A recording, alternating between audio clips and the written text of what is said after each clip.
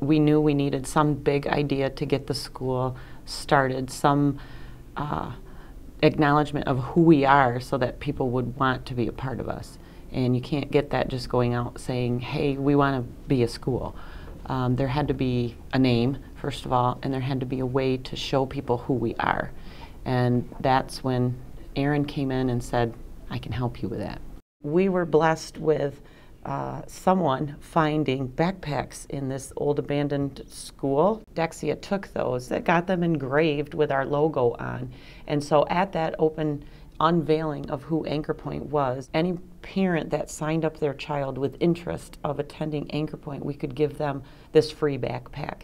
When you look at what is presented to you and you think, this is what I have to look at for the rest of the career of this school, you really want to like it. Anchor Point has something that will be there forever. The name will be there forever, the logo will be there forever, the colors, the design. My mind doesn't work to develop things like that, so the thankfulness of finding somebody whose team does, that made me very grateful. It's professionally done, it's done with excellence, and they obviously worked because we're here and we have a higher enrollment than we did before.